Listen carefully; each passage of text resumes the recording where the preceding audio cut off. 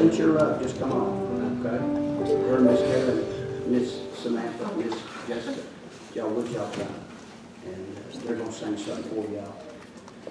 Amen.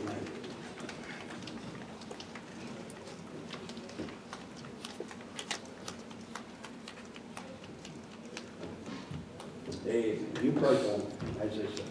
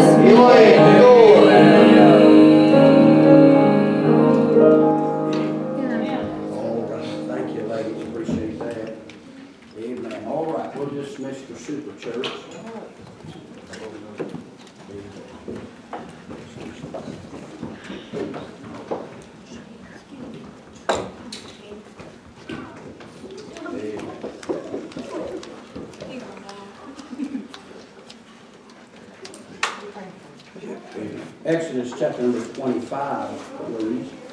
The book of Exodus chapter number 25, and then Hebrews chapter number 9.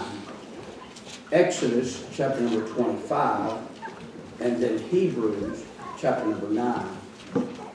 I've been looking at this thought for some time, and I knew there was something in there, but I had to wait on the Lord to show me exactly how He wanted me to approach it. And so tonight I want to slow down. There's no way I can cover everything of God. There's no way. But we'll get started on it tonight. And it may take us the next couple of Wednesday nights to finish it off and to cover all of it. And so we'll be in Exodus chapter number 25, and we'll say a few things, and then we'll be in Hebrews chapter number 9. Exodus 25 and Hebrews chapter number 9. All right, Exodus 25, if you would look at verse number 17. And thou shalt make a mercy seat of pure gold. 2 cubits and a half shall be the length thereof, and a cubit and a half the breadth thereof. Let me stop right here and say this. If you're wondering what a cubit is, it's from your elbow to the tip of your fingers. Amen. That is a cubit in your Bible. Generally, it's accepted that it's about 18 inches. All right? Thought I'd throw that in there. Look at verse 18. And thou shalt make 2 cherubims of gold, of beaten work shalt thou make them, in the 2 ends of the mercy seat. And make 1 cherub on the one end, and the other cherub on the other end. Even of the mercy seat shall ye make the cherubims on the 2 ends thereof. And the cherubims shall stretch forth their wings on high, covering the mercy seat with their wings. And their face shall look one to another. Toward the mercy seat shall the faces of the cherubims be. And thou shalt put the mercy seat above, upon the ark, and in the ark thou shalt put the testimony that I shall give thee. Notice verse number 22 will be our text tonight. And there I will meet with thee, and I will commune with thee from above the mercy seat, from between the 2 cherubims which are upon the ark of the testimony, of all things which I will give thee in commandment unto the children of Israel. Let's pray. Father, we sure do love you. Pray give us clarity of mind and speech. Pray to illuminate the Word of God. Help us, Lord, as we try to dig this thought out. And pray, Lord, you would drive it down to the hearts of your people. May you help us. And Lord, may you bless the message and the messenger. May you bless the listener. May you help us tonight. In Jesus' name, amen. Tonight, what I just read to you is the Lord is giving instruction to Moses about building the Ark of the Covenant. Amen. I did not take the time to read the entire chapter, but when you read that, you'll find that God instructs Moses to build the Ark of the Covenant. The Ark of the Covenant basically is a big old box, and it is made of wood, and then it's overlaid with gold completely. And then on the top of the box, as a lid, if you will, God says, make a mercy seat. And on that mercy seat, I want 2 cherubims. Now, you must remember that cherubims are different from angels. They are not the same. The cherubims, seraphims, and angels are the 3 classes of heavenly beings. But a cherubim is different. Angels don't have wings. Right. I know you see all the stuff on TV and you see all the stuff, the angels with wings. But angels don't have wings. Scripturally, cherubims have wings. Right. And so there is a difference. And he said, I want those 2 cherubims to sit on top of that lid, on that mercy seat, and I want them to face each other. Then I want their wings to come out and cover the entire top of the box on the mercy seat. And he said, that is where I'm going to meet with you and deal with you and talk to you and give you commands, and that's where I'm going to fellowship with you, according to verse number 22. And so the Old Testament is filled with shadows and types. And God uses these shadows and types to reveal New Testament truths to the Christian. Amen. God shows us the picture of the thing in the Old Testament. Then he reveals the truth of that thing in the New Testament. Now, in our text, we read a great truth. Now, many times when we read our Bible, we simply read this and move on without giving much thought to it. And it seemingly has no bearing on the New Testament Christian. In the passage, God's dealing with Moses about building the Ark of the Covenant. And he gives him very specific instructions, and he gives him all the details he'd need. He even tells him what materials he's to use. He tells him the dimensions, the height, the width, and the depth. And he tells him it's to have cherubims resting on the top of the lid. He gives him detailed instructions concerning the posture and the position of these cherubims. And so, tonight, the Lord wants to reveal something to us that's very important in this text. It would do us good to take note of verse number 22. According to that passage and many others, God would come down and meet with his servants, the priests. It was there where the presence and power of God would dwell. It is between those two cherubims where God would manifest himself. It's there where God would reveal himself and show himself to his servants, the priests. It was on top of this ark where God promised to meet with and instruct those priests.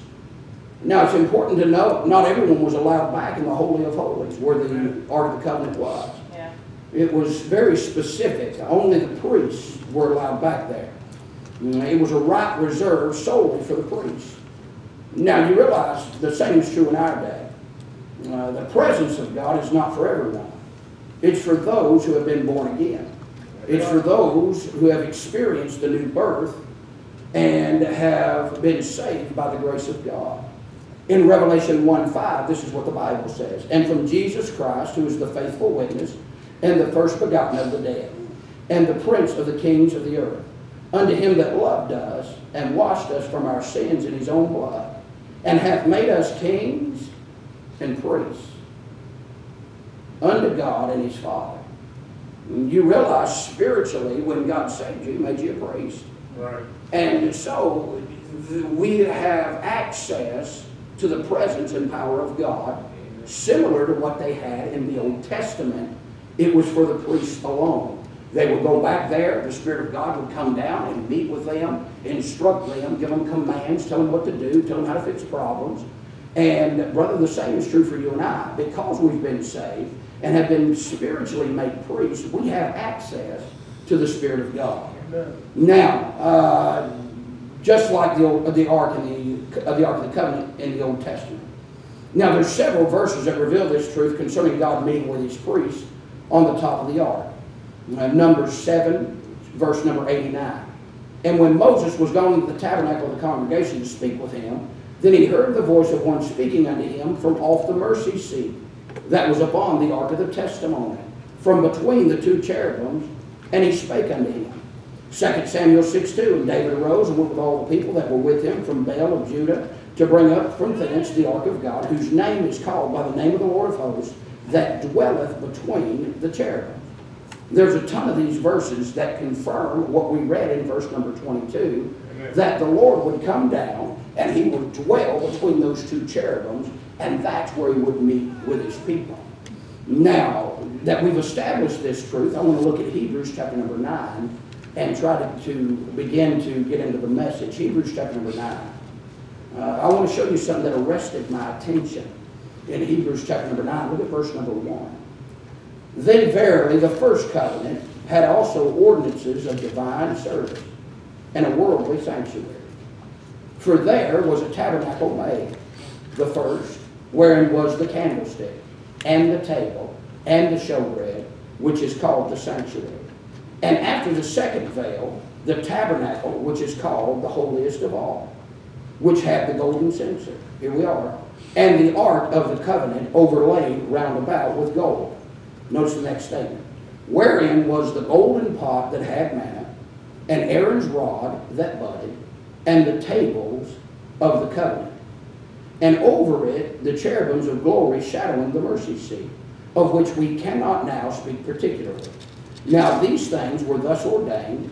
The priest went always into the first tabernacle, accomplishing the service of God. But into the second went the high priest alone once every year, not without blood, which he offered for himself and for the errors of the people. Verse 8, the Holy Ghost, this signifying that the way into the holiest of all was not yet made manifest, while as the first tabernacle was yet standing. Notice verse 9, which was a figure. You see that? It's important. Which was a figure for the time then present, in which we were offered both gifts and sacrifices that could not make him that did the service perfect as pertaining to the conscience. Now, according to verse number 9, that Ark of the Covenant is a figure. It's a picture. It's a shadow. It's a type for the New Testament Christian. I have preached I don't know how many messages about the Ark of the Covenant and what it represents for the New Testament Christian. But tonight, there is no doubt from the Scripture that we realize that that mercy seat was significant, and that Ark of the Covenant was significant in the Old Testament for for God's people, for the nation of Israel. But God didn't give them the Ark of the Covenant just for them. He gave it that He might also paint a picture for you and I. And so tonight I want to deal with that picture. And you may ask, what is the significance of this truth? To understand its application to you and I, we have to look at verse number 4. Notice this, which had the golden censer and the Ark of the Covenant overlaid round about with gold. You'll find that he lists 3 things that are inside that ark. Number 1, wherein was the golden pot that had manna. Number 2, and Aaron's rod that budded. And number 3, and the tables of the covenant. In verse 4, we're told the contents of the Ark of the Covenant. We're told there was manna, Aaron's rod that budded, and the tables of the covenant, which are the 10 Commandments in Exodus chapter number 20. Now these items are significant, and God is using these items to paint a picture for the New Testament believer. You will notice the presence of God was resting on the outside of the ark, but what was on the inside of the ark is important as well. Amen. It's what's on the inside of the ark that brought the power of God on the outside of the ark. Right. And you'll find in all 3 instances that God tells Moses and He tells the leaders to put these particular items inside of the Ark of the Covenant. So each one of them has some spiritual significance for the New Testament believer. So here's the picture. You've got the Ark of the Covenant, and God comes down and sets down on it. The presence, the power, and the person of God is manifested above that Ark of the Covenant. He would, matter of fact, they say He dwells between the cherubims. We just read that verse. So God would come down, manifest Himself between those 2 cherubims on the Ark of the Covenant. Now, that is no accident. Now, what's important is God thought it was important enough to tell you what was on the inside of that ark. Amen. And so here's the picture. The picture is this. If you want the power of God resting upon you, there's some things that you have to have inside of you. Yeah. You with me? Right. Now, if you don't have these things on the inside of you, you're not going to see the manifested presence of God on the outside of you. And in order for God to rest and dwell upon us, use us, and help us, and provide us with His presence, His power, and His person, so we can find direction, we can find leadership, we can find comfort, we can find help, we can find blessings, we can find all of the things that the Spirit of God provides for the New Testament believer. Now tonight, if we're going to have that manifested presence of God, which by the way is essential for every New Testament believer, how are you going to know what to do if the presence of God, the Spirit of God, doesn't deal with you? How are you going to know? How are you going to find encouragement and help and hope and all the things that the Spirit of God provides? There's no other place for us to get them except from the Holy Ghost Himself. He is the provider of those things. And so tonight, if we're going to have the presence of God manifested in our lives and in our church, there's some things that's got to be on the inside. And if we don't have that stuff on the inside, we're not going to see the Holy Ghost on the outside. Yeah. Right. Everybody with me? Amen. So that's the picture that is being painted through these verses. When God said, He made a promise that He'd meet with them. But He also told them, you better put this stuff inside that ark. And you know what He's saying? If you ain't got that stuff inside the ark, then I'm not going to meet with you. I'm not going to dwell with you. I'm not going to come down between the cherubs. Because disobedience would rob them of the presence of God. So tonight, I want to deal with that and try to show you these 3 things and what they mean scripturally and what they are a picture of spiritually. So now tonight, these rules can apply, these things can apply not only to the individual Christian, but they also apply to churches. Amen. Any church that doesn't have these things is not going to see the manifest presence of God. Right. Like we see here regularly. Amen. And listen, God has been very kind to show up here and meet with us and move around this place. But if we ever lose the things that I'm going to show you, God quit showing up. And so tonight, the reason a lot of churches are dead, it's 4 o'clock and there's no presence, no power, and no person of the Holy Ghost present in their services is because they lack these things. And so tonight, let's look at these three things and try to examine them and make sure that we have these in our lives and in our church. And so tonight, there's no way, it's impossible for me to get to everything I've got to say. As I was studying today, I happened to look at my note count, which I never do when I was typing it up. And there's probably 16 pages of notes that I was just working. Just so happened when I got ready to save it, I glanced down, 16 pages of notes on this thing. So we'll try to get as far as we can. We may not get all the way through the first point. But we've got until Jesus comes. So if we have to cut it off this Wednesday night, you show back up next Wednesday night, and we'll pick it back up. Now, he said there was manna, Aaron's rod that budded, and the tables of the covenant, the 10 Commandments. And these items are significant, and God's using these items to paint a picture for the New Testament believer. If you want the presence of God to rest on you and to rest in your church, you will have to have these things. And so tonight we're going to look at what's on the inside of the ark. And so these items in the ark reveal to us how to have the power of God manifested in our lives, in our churches, and in our ministries, in our homes. And if you want God to rest on you, you're going to have these things. All right, here we go. Now, number one, we'll deal with the manna. Number one. You realize that manna in the Scripture is a type of the Lord Jesus Christ. Right. You will find that it was sent from heaven, just like our Savior. The manna came by supernatural means. God Himself provided the manna. Right. It could not be explained. Scientists could not explain it away. But God does a miracle each and every day for these children of Israel, and He feeds them for 40 years. It is a supernatural event. Just like the Lord Jesus Christ. You know how He came? He came by supernatural means. And God sent down the manna from heaven, and the same is true for the Lord Jesus Christ. God sent Him down by supernatural means. He was born of a virgin. You'll find that He lived a sinless life and died a vicarious death. Where did He come from? He came from heaven. And God, just like God sent this manna supernaturally, He sent the Savior supernaturally. But you'll find also that this manna is described as small, which typifies and is a picture of the humility of our Savior.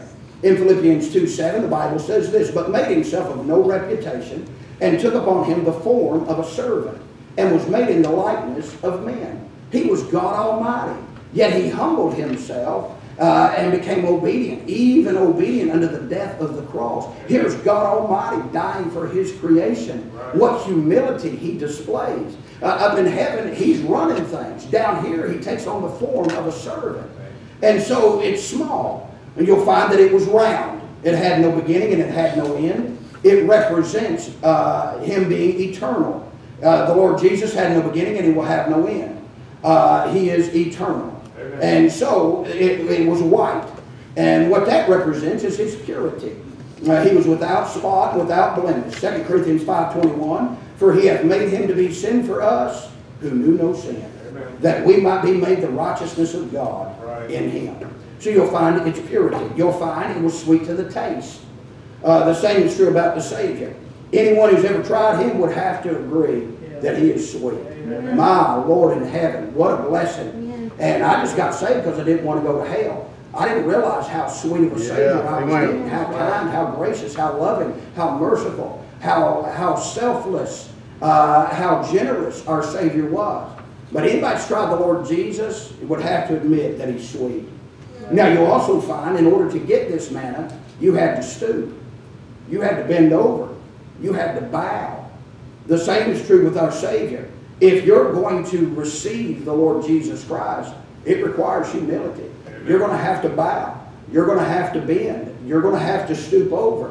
And brother, you'll not meet Jesus Christ face to face and eye to eye. Amen. God will not save a sinner that wants to look for a Savior in the eye. You're going to have to bow and say, "Lord, I'm unworthy. I'm sorry. I'm low down. I deserve to go to hell." And when you're willing to bow and surrender, that's when you'll meet the Savior. The same is true with the manna. Listen, you know how they got it? They had to stoop over, and they had to bend down. They had to pick it up. They had to humble themselves in order to receive the manna. Now, the same is true about the Lord Jesus Christ. Now, it's a picture of humility. In Matthew 18:4, this is what the Bible says. Whosoever therefore shall humble himself as this little child, the same is greatest in the kingdom of heaven. Humility goes a long way with the Lord. When you'll admit that you're not everything you're supposed to be and you're a failure and you've messed up, when you'll get humble before God, that's when God will show up and do something for you.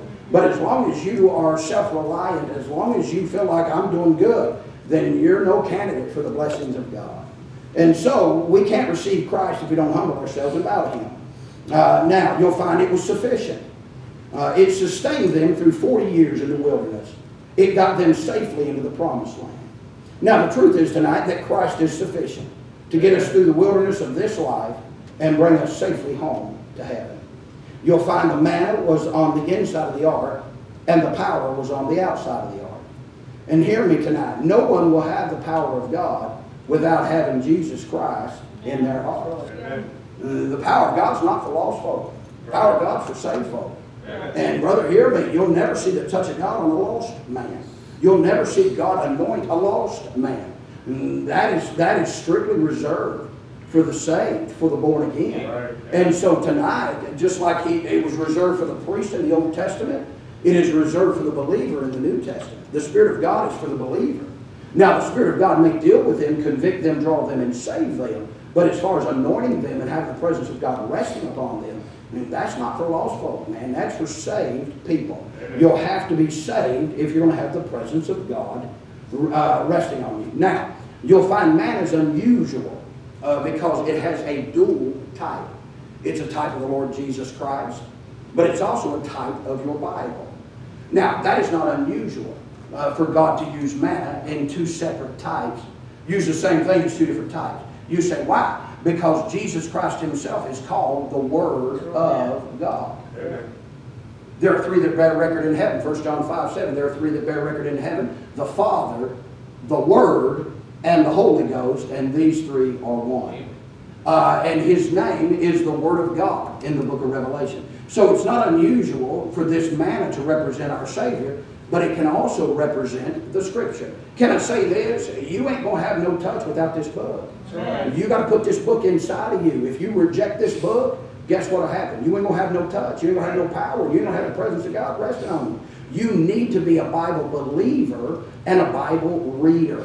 If you want God's presence in your life, you want God's power in your life, you want God's to guide you and lead you and direct you, it will take the Scripture. I found it unusual in Deuteronomy 8 Deuteronomy 8 verse number 3. He said this, and He humbled thee and suffered thee to hunger, and fed thee with manna, which thou knewest not, neither did thy fathers know, that He might make thee know that man doth not live by bread only, but by every word that proceedeth out of the mouth of the Lord doth man live. In the same verse, he talks about manna and the Word of God. And so manna is a type of the Scripture. In Ecclesiastes 8:4, this is what the Bible says, where the word of the king is, where the word of a king is, there is power. And who may say unto him, what doest thou? You realize where the word of a king is, there is power. Amen. And so hear me, there's no power without the book. Yeah. You got to have the book. You got to have the book, man. And so hear me, if you try to walk with God without the book, you're going to end up in a mess. Yeah. And God's people ought to be Bible-believing, Bible-reading people. Amen. We have to have a daily dose of this book if we're going to have the fullness of the Spirit. Now, anointed saints are Bible-reading saints. Powerful saints are Bible-reading saints. Amen. You'll find that the Lord honors this book. And so, brother, if you'll put that book inside of you, it draws the presence and power of Almighty God. I've been a Bible reader for 26 years. I believe this book. I can't count the times I've read it through cover to cover. Honestly, I have no idea. I know there's some years I've read it through 3 times cover to cover and then go back and read the New Testament a 4th time. There's times I've read it through once a year. There's times I've struggled, man, and I barely get through it in a year. There's been other times when the Lord would nudge me and I'd study it more and pray more and spend more time in this book. But I know this, more time you spend in that book, more presence of God you're going to have. Right. I know that. And so then you'll notice the size of this manna. In Exodus 16:17, this is what the Bible says. And the children of Israel did so, and gathered some more and some less. And when they did meet it with an omer, he that gathered much had nothing over, and he that gathered little had no lack. They gathered every man according to his eating. You know what he's saying? He said some people gathered more, some people gathered less, but it was exactly what they needed. Yeah. You know what he's trying to say, what he's trying to picture is, I don't care if you've been saved 3 minutes, 3 years, or 30 years, this book will be exactly what you need. Yeah. It will fit you right down to the ground. If you don't know nothing about the Bible and you just pick it up and start reading, God will show you something, God will help you. Yeah. If you've studied it in depth and have everything, all your ducks in a row, then God can still show you something. It'll still feed you, and it will still maintain you. It will still fill your soul, regardless of where you're at spiritually. When I first got saved, I didn't know Thompson had a chain or Schofield had a note. I didn't have no idea about nothing. I thought Job was Job. I thought an epistle was the wife of an apostle. I had no idea, man, about nothing. But you know what I made up my mind? The Lord nudged me and said, read that book. I said, I don't understand it, but I'm going to read it. And so begot so-and-so begot so-and-so begot so-and-so. You said, what'd you do? I read on. And this is what I did. I'd stop and try to take time to pronounce all them names. Hazgaz, Shamgar. And Lord knows I butchered it. But you know what I made up my mind? I was going to read that book. I knew if I was ever going to be what God wanted me to be, I would have to spend time in that book. Yeah. And so it's a picture of the Scripture. Hear me. The presence of God has come down and rested on that Ark of the Covenant. Now listen, He ain't going to rest on you unless you got Jesus on the inside. Yeah. But secondly, He ain't going to rest on you unless you got the book. Man, you got to put the Scripture in. You got to put the Scripture in. Right. And so it's a picture. Now, may I say this? This manna also represents dependence. The children of Israel were dependent on the Lord. They had to trust the Lord to feed them each and every day. Yeah. Every day they were dependent on His grace and on His mercy. Every day they had to be dependent on His faithfulness. Every day they had to be dependent on the goodness of the Lord, and they had to wait upon the Lord every day to send them manna. Every single day of their lives, they had to be dependent. It's impossible for them to live independent of the Lord. They had to depend on Him or die. Now for the New Testament Christian that wants God's presence and God's power to rest on them, they have to be dependent upon Him. You have to trust Him, and you're going to have to wait on Him. Amen. You're going to have to cast yourself upon the faithfulness of God and live in dependence upon Him. If we're to have the power of God in our lives, we must live each and every day depending on Him. Now, hear me, He's trustworthy. You can trust Him. You say, how do you know? 26 years. I know. Listen, I've seen Him come through over and over and over.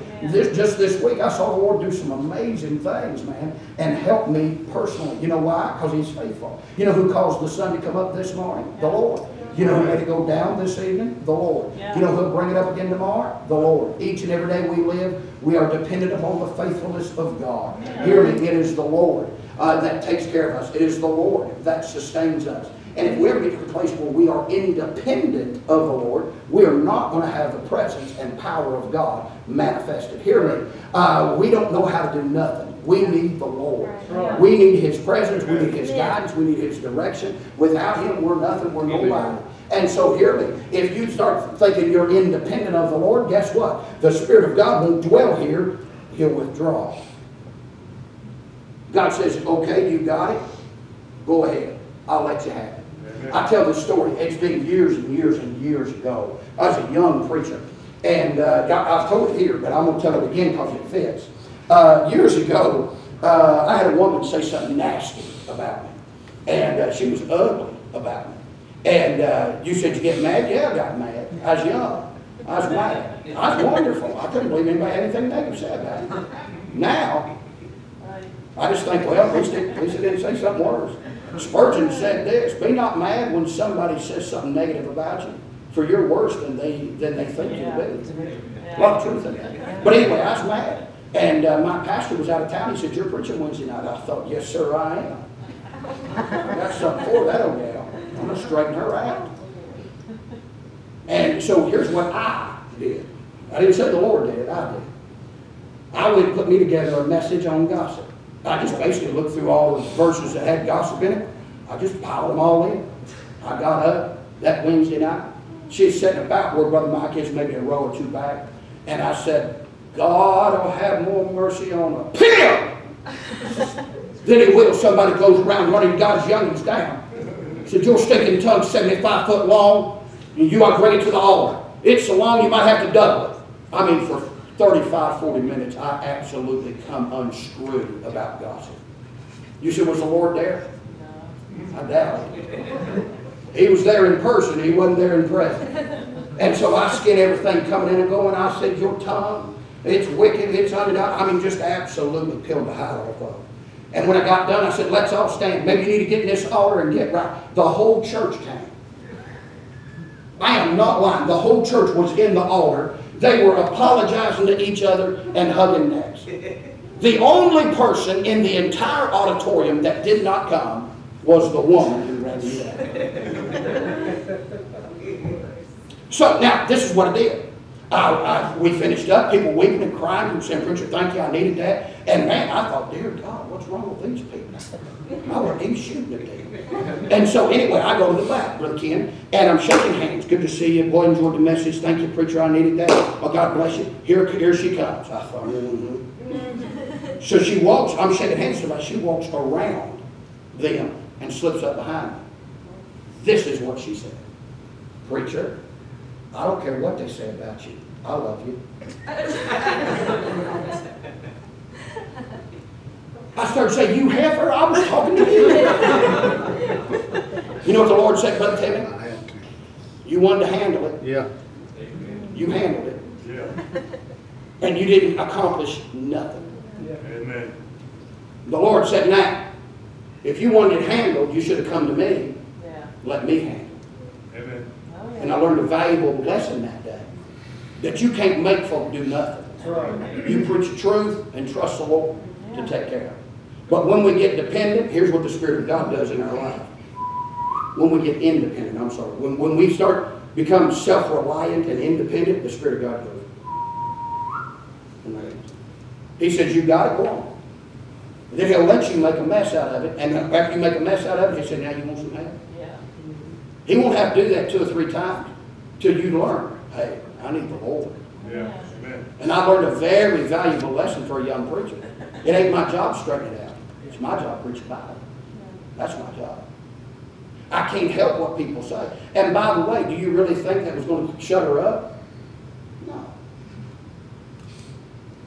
So, my point is, there's a lot of times we try to operate independent of the Lord.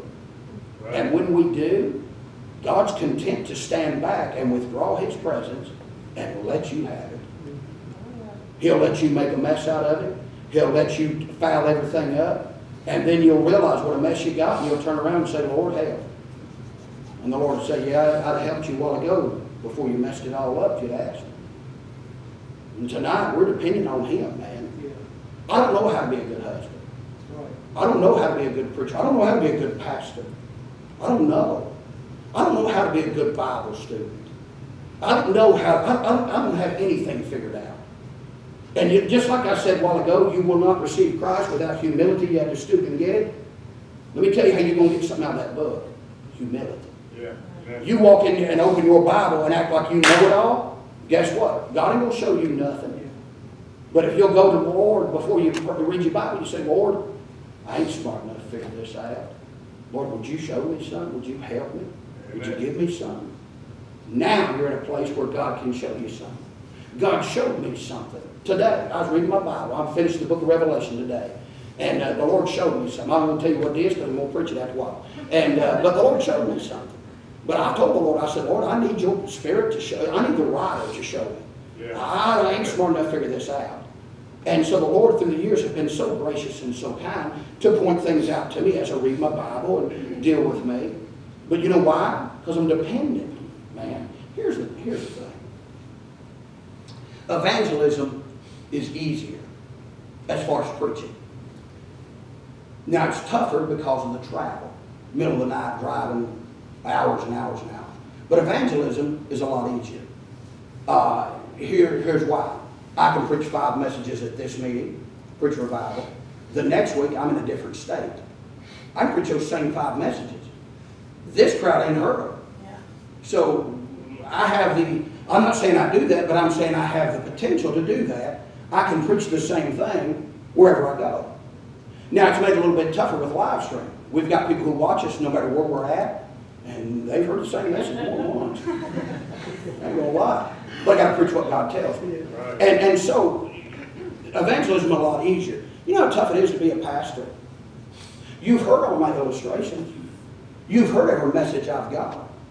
So every week, I have to try to come up with something. I have to get with the Lord to get something new to feed you. Yeah. I can't keep feeding you the same old stuff. Amen. Amen. I've got to have something new, something fresh every time I stand. Yeah. Now, some of it's real good. Some of it, a little tough. But my point is, I always try to have something fresh and new to give God's young. Amen. Amen. Always. Have I ever preached the same message twice? Yes, I have. Generally, they're about 5, maybe 10 years apart. Stuff I preached 10 years ago, occasionally the Lord will nudge me and say, preach that again. Yeah. So I do. But if He don't nudge me, I try to have something new every time I stand. You're not going to hear the same messages recycled 6 months or a year from now. Yeah. You know why? Because I want to have something fresh to give God's young. I know preachers that they'll preach these messages at their church, and then a year later, they'll go through them again, preach them again. A year later, they'll go through them again and again. And they do that. But listen, I don't want you to I don't want to feed you leftovers. Yeah. I want to give you something fresh and something new. You know what consumes 80% of my time as a pastor? Studying. 80% of my time is spent trying to dig and pray and get the Lord to give me something new so I can feed you something new. Amen. That's a fact. You know how you get something new? You tell the Lord, Lord, I don't know nothing. And if you want to give them something fresh and new, you're going to have to show it to me because I'm not wise enough, spiritual enough, or good enough to pull it out of there myself. So you have to show me. I'm just being honest, man. Humility. And listen, if you'll stoop and you'll bow, God will show you stuff from that book. God will teach you something. Now, I find it interesting. I will say this. I'm going to go ahead and tell you what the Lord showed me. I don't know that I'll preach it, but the Lord did show me this. Over there, when the Catholic Church is destroyed during the tribulation period, God's going to wipe it out. Revelation 17, 18, 19. Babylon the Great. It's a mixture of the Catholic Church and Islam and all that stuff.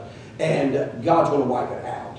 And during the tribulation period, they'll come together, be the base for the one world religion, and God's going to drop a hammer on them. Revelation 17, 18, 19. That's where I was at. 20, 21, 22. And I found it interesting. One of the things it says about that church, it says, and an angel took a great millstone and cast it into the sea. I thought that's interesting. And just at that moment, the Holy Ghost spoke to my heart. And it said, do you remember the other time I used a millstone? It says if you hurt one of these little ones, it's better for a millstone to be hanged about your neck and cast into the sea than it hurt one of these little ones. May I remind you of all the sexual scandal with children? Yeah, amen. That's good. It ain't no, you can't beat that book. Amen. It ain't no accident. God said when He's destroying it, He has that angel drop a millstone in the water. And you've heard about all the abuse and all that stuff with the Catholic Church. And then the Lord, my mind went to that verse where He said, if anybody, you better to have a millstone hanged about your neck, cast into the sea, than to harm one of these little ones. And I thought, how fitting. That's how you can't beat that book, man. Right. Amen. That book was right. 2000. Listen, since that book came out, it's been right. It'll be right until the end of time. Yeah. You say, how do you get that stuff? I don't. I tell the Lord, I ain't got no sense. I need some help. Lord, them folks are looking at me to feed them and to help them. And I don't have the wherewithal to accomplish it. I need you to show me something. Amen. And He does. I never will forget one time I was reading my Bible. I was in Luke 15, the story of the prodigal. This ain't been too awful long ago, several years ago. And I was reading it, and as I read the story of the prodigal, this is what I thought. Ain't nothing else in there. I've preached that sucker up one side, down the other. For 20 years at that time, about 20 years, I've been preaching. Brother, tell me, I preached that sucker lost. I preached him saved. I preached everything. I preached on the older brother. I preached on the younger brother. I preached on the father. I preached it every way you can preach it, and just it flashed across my mind. I thought, there ain't nothing else in there. I've mined that dry. And the next week, God gave me 11 messages on the product. Amen. There's more in there than what you think. And that time you start thinking you got it figured out, God cuts you off and the Spirit of God will withdraw. Right. That man is a picture of dependence. You know what would have happened if God wouldn't have fed him? They'd have died. Yeah. Right. There wasn't no Walmarts. Right. There wasn't no Longhorns. They're out in the middle of nowhere. They are totally dependent upon the Lord. Amen. And the Lord came through every time. There's a reason God had to put that manna in that ark, and then the power of God rests on it. God's trying to tell you and I, we better be dependent upon Him. Right. And if we ever get independent of it, we'll lose the touch of God. Now, not only does it represent dependence, but can I say this? It represents obedience. He told them, over there in Exodus like 16, He told them to gather it every day. Just get enough to get you through the day.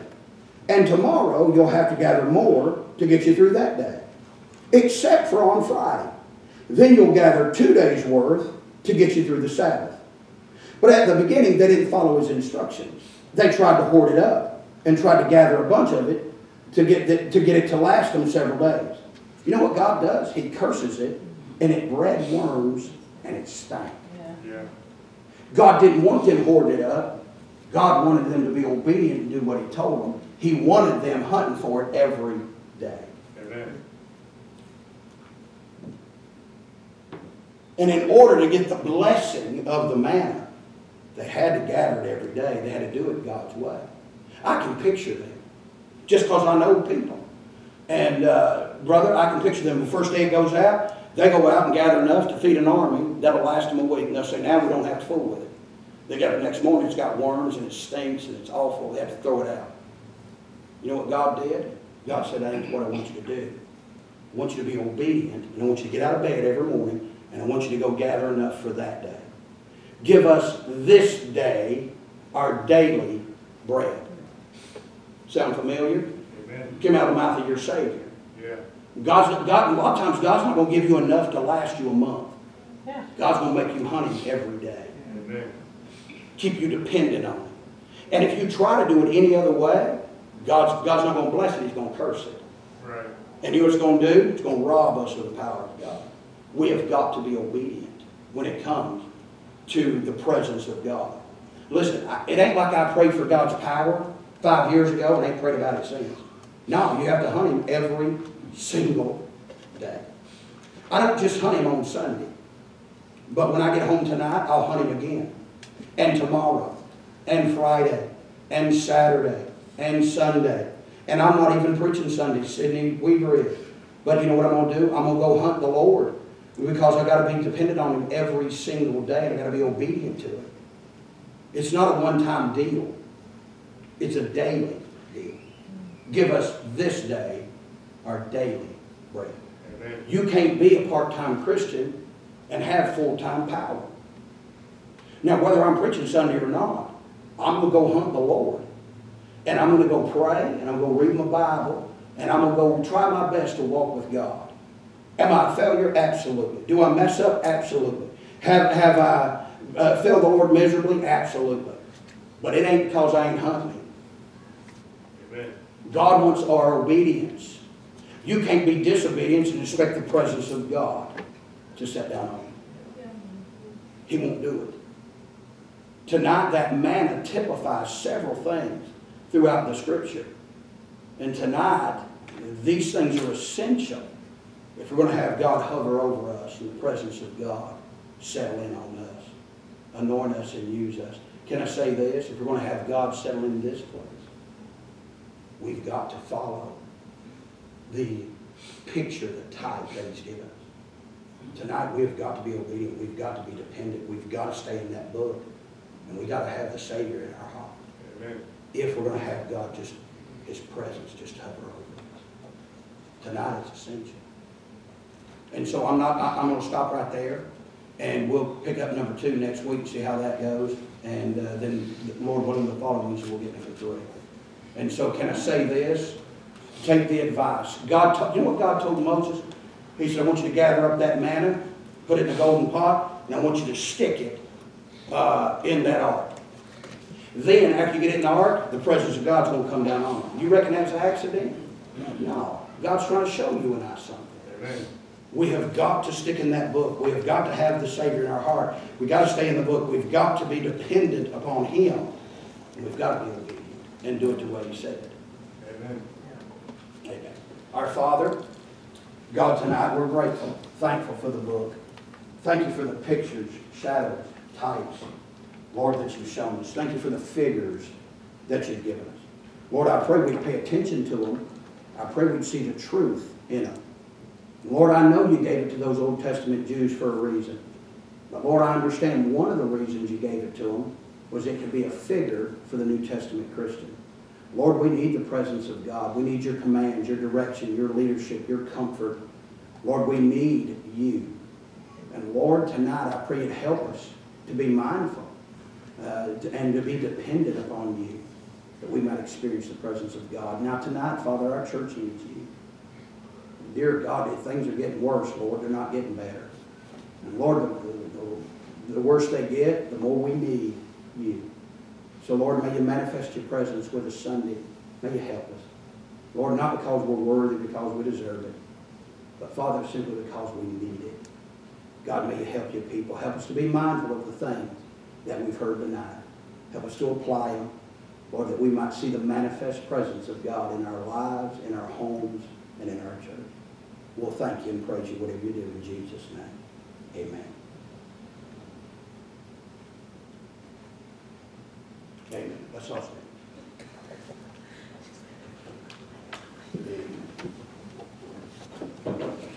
Father, go with us now as we go. Keep your hand over us. Bless the remainder of the week. Bring us back to the next appointed hour.